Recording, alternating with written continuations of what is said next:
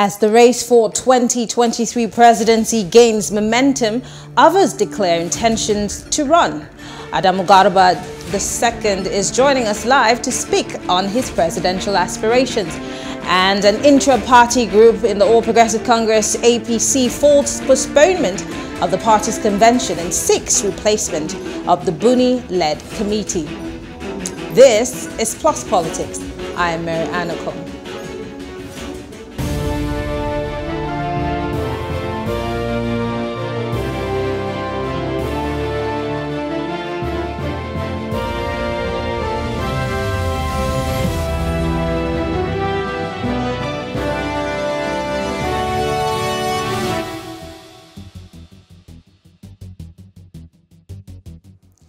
The upcoming 2023 presidential elections have been scheduled to hold on the 25th of February in 2023. Now, this was stated by the Independent National Electoral Commission, INEC.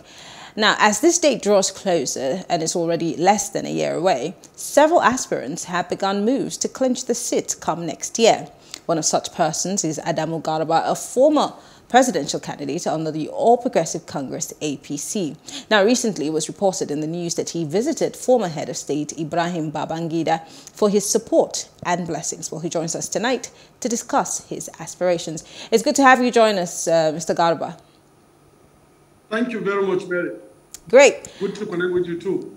Great. I mean, you're not a newcomer to this game, obviously, and you first decided to run in the last elections, and now you're here again.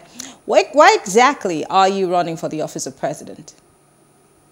Yeah, it is because to fundamentally transform Nigeria from its roots.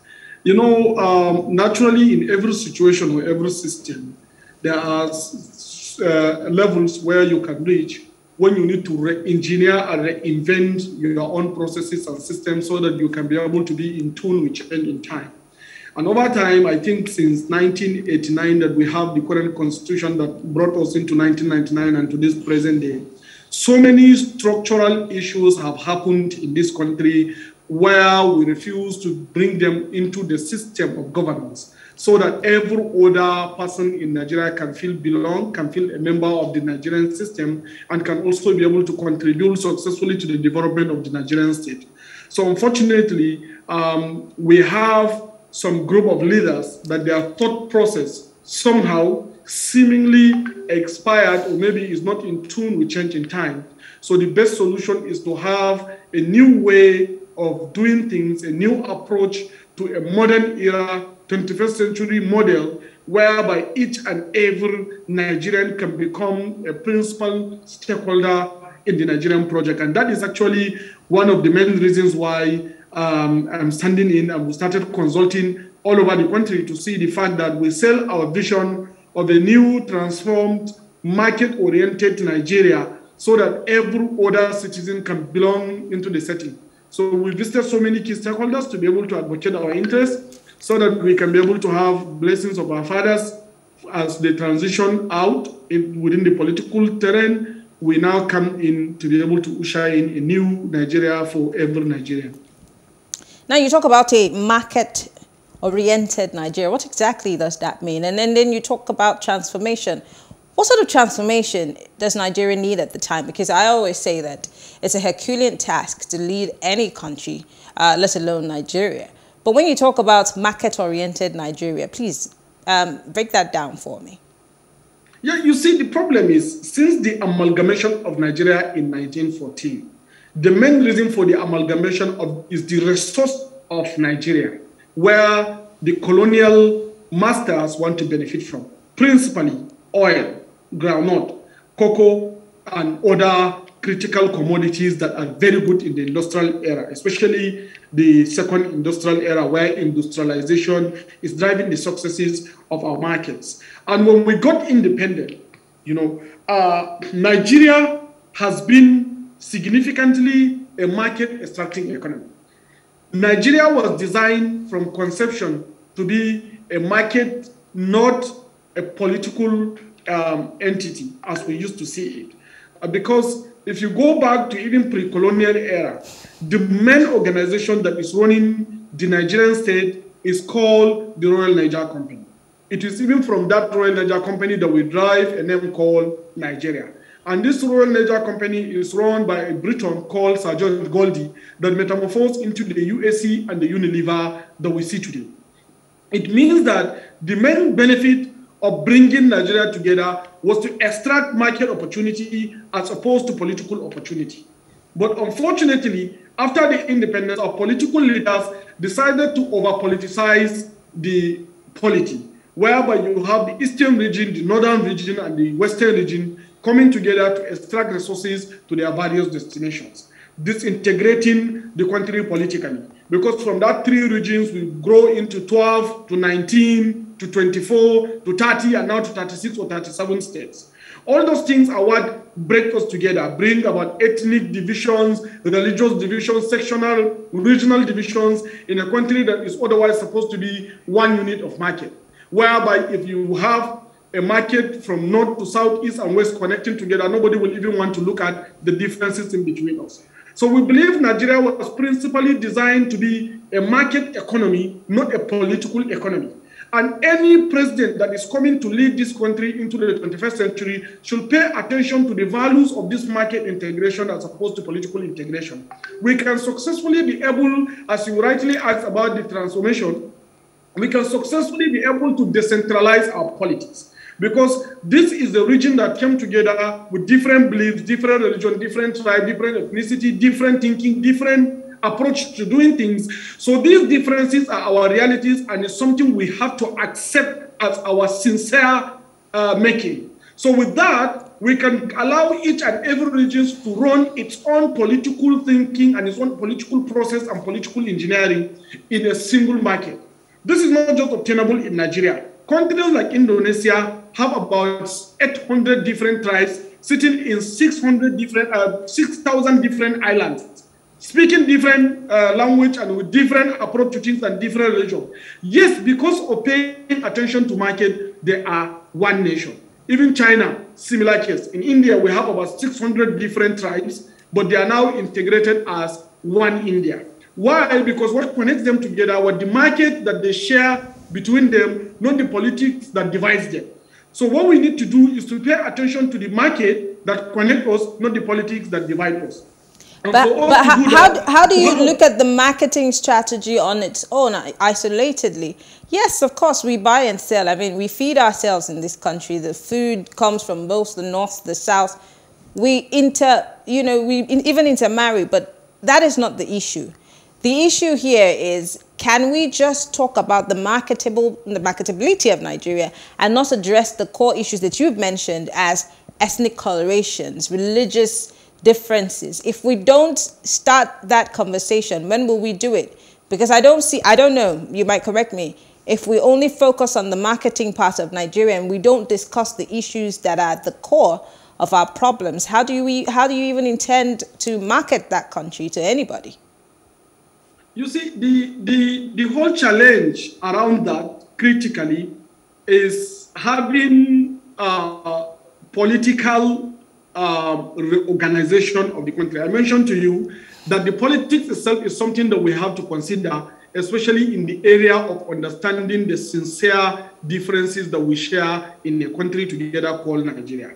For instance, in northern part of Nigeria and southern part of Nigeria, eastern, western, and the center of Nigeria, there are different political understandings in the way things are done. So the best solution is to respect these political differences as part of Nigeria, not discard them completely simply because they don't some part of the country don't believe in them. But again, the most significant part of every societal evolution, especially in the state making, is its own market.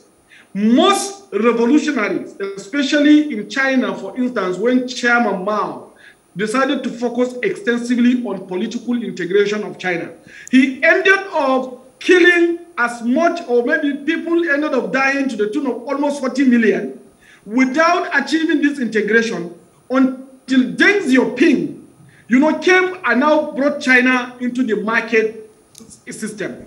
What eventually makes society grow is when they began to see the fundamental value of coexistence with one another. If I know that as a person who is coming from the South, I know that my brother from the North is integrated politically, systematically into the market system that benefits me, I will not see the difference in between us.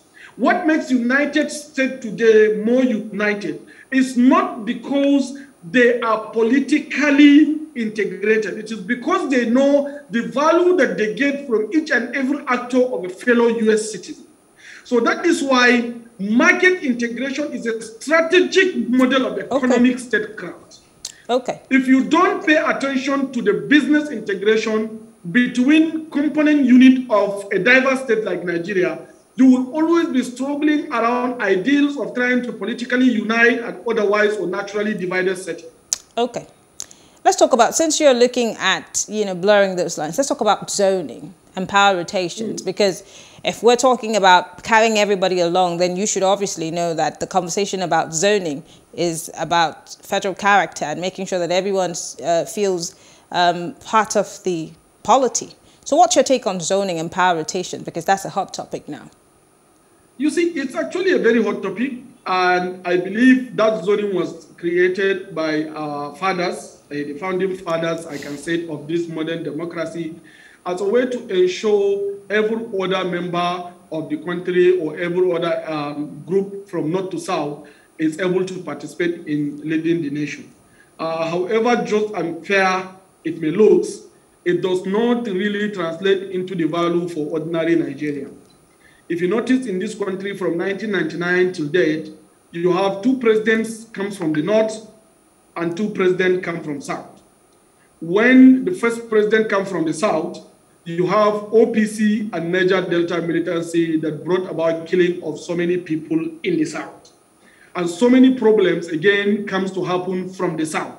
Even though we have the president coming from the south, still you have a lot of poverty, you have a lot of disenchantment, you have a lot of suffering, you have a lot of a lack of opportunities for so many young people, not because not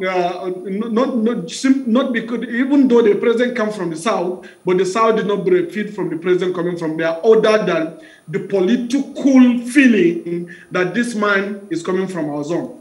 If you come back to the north, we have Yaradua, who was the first president that came during this 1999 season, and before he died, we had Boko Haram. And suddenly we now have President Muhammadu Buhari, who comes from the north. Now he's still leading, we have bandits.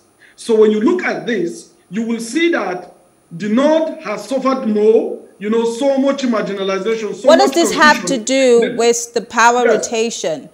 I mean, these things would always be, these things have always been there. It has nothing to do with the rotation. I'm asking this because Inosna is about to finish 8 years. And many persons believe that for equity's sake, the power needs to move to the south. But you're Inosna, and you're vying for the same office. So why are you still contesting? No, you see, the thing is that, right, Mary, having non-competent structure around entitlement is what breaks, not makes the country. Majority of the agitations we are seeing today in Nigeria is because our man and their man, my people and their people, us versus them. And what amplifies this us versus them scenario is actually this whole zoning that we impose on ourselves that create a line between the red. Why didn't we have this conversation? Why? I understand where you're coming from. It should not be us versus them. But unfortunately, that's where we are. And for us to be able to douse that tension, why can't we allow for the people who say it's their turn to vie for those offices? I mean, are you saying that there are no competent people in that section of the country to lead the people, whether it's an us versus them? And when they are there, we can now start having this conversation of, oh, well, let's look beyond the fact that we're just north and south in terms of rotation. Let's look at we, the people of Nigeria. But doesn't it seem unfair to start having that conversation like, oh, well, let's look beyond zoning and power rotation and see how we can be Nigerians? Doesn't that seem unfair when it's the turn of the south? No. Let me explain to you this, right? You see, I'm not saying that there are not competent people from the south, but somebody cannot come and be contesting from the south on the basis that he's coming from the south. Somebody should not be contesting for Nigerian president from the north on the basis that he's coming from the north. Nigerian presidents should be somebody that is giving a proposition that is agreeable, acceptable, and that will add value to each and every Nigerian. That is the only way we can move forward as a country. We can't be a single country along different lines of division that was done by colonial masters for a divide and rule to keep thriving. Because it seems like we're imposing the divide and rule. If somebody is coming from the south, his target should be that I have this proposition for the betterment of growth and development and value addition to the Nigerian state. Isn't that supposed to be the perspective of any presidential candidate? I don't know of any president, just as you said earlier on, that you've had presidents from the north and then the north was suffering. You've had presidents from the south and the south was suffering. I do not remember any presidential candidate who has come to say, I've come for my people in the south or I've come for my people in the north. I do not think that that should be the purview of any political aspirant. I don't know if you know of any.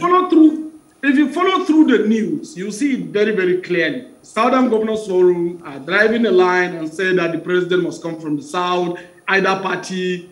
Because isn't that because they believe that it's the turn of the south for the power to be zoned to their area? And in the north, there are a group of people that are saying that since we are the largest amount of voters, the president must come from the north.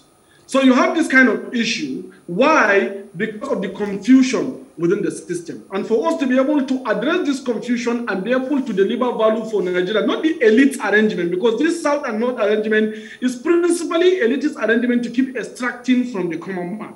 Why can the common man say, I am tired of seeing a president as a North or South, East or West, Muslim or Christian, but I want to see a Nigerian president. I want to vote for somebody that is giving me value, not somebody that I am voting because he comes from X or Y. So are you the man for the job? Are you the man for the job of uniting Nigerians? Are you the man? Do you think that you're the one who could change that narrative and bring a new kind of perspective to Nigeria? 100%. Why did I say so?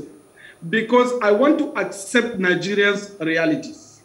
You know, one of the biggest problems we face is that we have been living in the ideal setting whereby I should be defined for something that is not me. You should be defined as something that is not you. Meanwhile, that thing that is you is something that we should respect and mainstream into Nigeria, not something that is not you that we seem to want to impose on you. And that now becomes the problem that we see today in Nigeria. All the agitation that we see, for instance, you have agitation in the southeast and you have agitation in the northeast.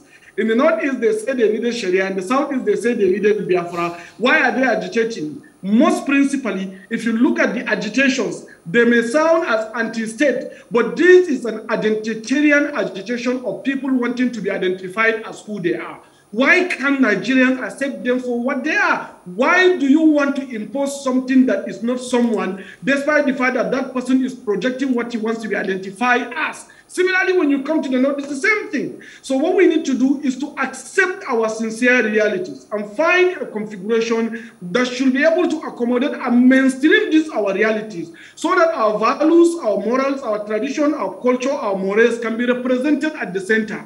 Okay. Not some certain kind of divisions that is imposed upon us that eventually don't give us what we need.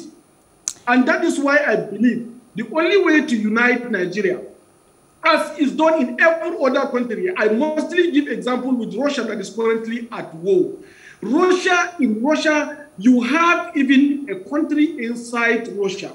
Tatarstan, for instance, about 22 of that countries. Tatarstan have a president and a parliament, all within the Republic of Russia. So because they accepted the Tatarstan language, tradition, and values in a complete federation called Russia. Why can't we look at Nigeria in this kind of configuration or light? I really don't know if Russia is a very good example right now, but let's move on to other things. Now, many people believe that people like you do not stand a chance, and you have a lot of critics, I must say.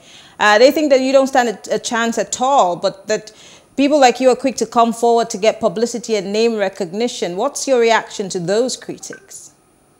Yes, when people are reacting to this, I think it is the same thing that people reacted to so many other presidential contenders in so many other countries until they become. I think most notably President Trump, who was treated as the joker. So you see, these things usually happen all over the world. Anybody that is presenting himself for the public office should be ready for public criticisms and definitions. And that is what I have already developed very thick skin on. I have been on this thing since 2017. In fact, I've started studying to do this thing since 2003. I have faced so many criticisms, so many condemnations, so many attacks. But I knew exactly what I am trying to offer to Nigerians, so that will not deter me, except if I'm doing it for the sake of satisfying my own self, then I should get out because some people are saying no to it. But the fact that I'm doing it for the benefit of the whole country, for the children I'm giving back to this world, for the friends, for the family, for the generations of Nigerians to come, then I should not be deterred by some of the few criticisms that might be arising. So that's why you see I'm still standing strong, I'm still here, I'm still going to continue, I'm still not going to delay, and I'm going to win. Interesting. Let's talk about other matters. You seem to be a very controversial being now. And I'm sure I'm asking this question on behalf of a lot of people. Why did you support the Twitter ban? Why I supported the Twitter ban was simply because Twitter was mistreating or causing a lot of issues on our internet space. How so? So many fake news is flying on top of Twitter as a den, and nobody is doing anything possible to seem to control the flow. And the second thing is that the owner of Twitter, Jack Dorsey, decided to become interested in Nigerian politics. He's trying to be an INEC, trying to control who should be voted or voted for in the Nigerian state. And also how was Jack able to do this? Because I don't remember Jack being part of the 2019 elections or the 2015 elections. Not really. How was he trying to be INEC? And just to quickly, I'm sorry, just hang on. You said that Twitter, a lot of fake news and propaganda is flying over Twitter. A lot of fake news and propaganda. But then I think that if you did your homework pretty well, you would understand that there's more fake news on WhatsApp and Facebook. Why wasn't Facebook or WhatsApp banned? Why was it Twitter? And why did it happen at the time where Mr. President's tweet was taken down? No. I didn't see Mark Zuckerberg or any other platform provider talking about Nigerian politics, but I see Jack Dorsey doing the same. In fact, if you... What exactly did Jack say about Nigeria's politics? Some of the things that sent him even away from the board of Twitter was because of his direct involvement in so many politics of different states. Like which one? He was involved in politics of India. He was involved in politics of the United States. He was involved in politics of Nigeria. Well, we're not interested in the United States. I want to know what politics involvement Jack had in Nigeria. Which states was he involved in? And what politics? Seems to be amplifying everything that is anti-Nigerian and block some things that is done for Nigeria. Every other person that is trying to talk about Nigeria and Nigerian state, Jack Dorsey's Twitter will now suspend it. But when people are insulting Nigeria, pushing bad pictures, bad videos, and creating tension, Dorsey still find a way to leave it. So it is very clear that that platform at that time was not objective enough about Nigeria, and therefore it should stop functioning until it complies. And thank God they have complied. They've come on board, and now we've still really not heard anything officially from Twitter. The government keeps saying they've complied. To what exactly? Why haven't we seen a tentative report on that compliance and Twitter's statements? I haven't seen anything to support the federal government's claim. It was on the internet. You can search and see it. Twitter has complied with all the requests of the federal government. Only from our government. I haven't seen a statement signed by Jack or the Twitter headquarters. No, Jack is on social media. Jack is no longer I said Twitter headquarters, so I haven't seen anything in that regard. But Jack is no longer the CEO of Twitter. We know this. It's public knowledge. If you look at the new CEO of Twitter, he even tweeted about it, thanking Nigerian government for allowing them to operate once more and promising to be able to comply. So has Twitter registered with the Corporate Affairs Commission in Nigeria? Do you know about this? Because yes, that was one of the terms. You can't set up a company immediately. There are some procedure that needed to be passed through, and I'm sure Twitter is passing through this procedure. I'm sure now Twitter is very law-abiding, responsible stakeholder in Nigeria, so they will do everything possible to grow Nigerian economy alongside all other companies that are willing to grow Nigerian economy. So will your support of the Twitter ban, do you think it would, one way or the other, enhance or maybe mar your chances in the bid that you are moving on? I mean, in fact, you're trying to get... It will, because the fight has brought Twitter Nigeria into Twitter Nigeria Limited, has brought job into Nigeria, had brought tax into Nigeria, and has brought base into so Nigeria. Before now, Twitter was not empowering Nigerian young people. Do you know how many billions were lost as a result of the shutdown of Twitter? Before now, Twitter decided to go and set up its office in Ghana. For God's sake, Ghana. They have less than 2 million users. It's their business. It's their business. They decide wherever they want to go to. So I think the question we should be asking here is: did Nigeria create, or has Nigeria created the enabling environment for businesses like Twitter to want to decide to locate their headquarters here? And I'm not in any way trying to demarcate the country because it's my country, but I'm asking: do we make it easy for these kinds of companies to set up shop here? It's in Nigeria. I'm coming. If Facebook is in Nigeria, Microsoft is in Nigeria, Oracle is in Nigeria, SAP is in Nigeria, Google is in Nigeria, why is Twitter not in Nigeria? It means that they don't care about the country. They only care about. Is it not their prerogative? Is it not a business? No. Don't they have a choice to locate their headquarters wherever they want to, or their regional office? No. You see, I'm a professional in platform technology, and I understand why. What are their decisions mostly? What are the decisions behind them setting offices in different locations? Twitter, simply because of its hatred for the success of Nigeria, decided to side a Nigerian opposing country. But now we force them to come into our you make country. it sound like Twitter has a personal issue with Nigeria and they really don't want us to succeed. What do they stand to gain? Twitter has personal issues with Nigeria. But now Twitter is... And you know this for sure because they told you? We love them for that. Yeah? And you know this for sure because you've had a conversation with Twitter and they told you in confidence that they have hatred for Nigeria. Because Jack Dorsey is directly involved in Nigerian politics and that is none of his business.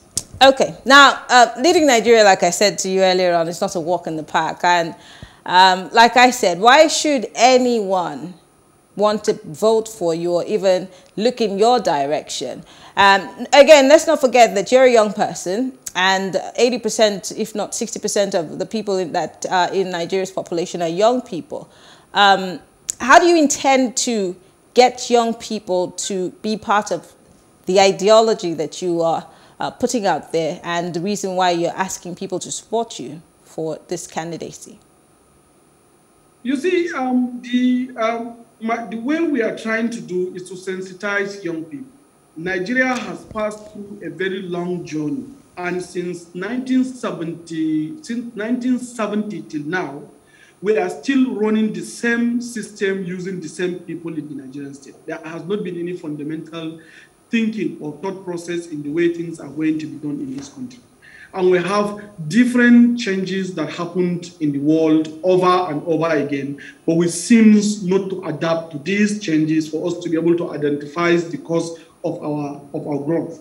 And that is why we have to do everything possible to study and understand how best we can be able to reorganize Nigeria and put it back to productivity, what is supposed to. How do you intend to get young people to believe in your candidature? That was my question.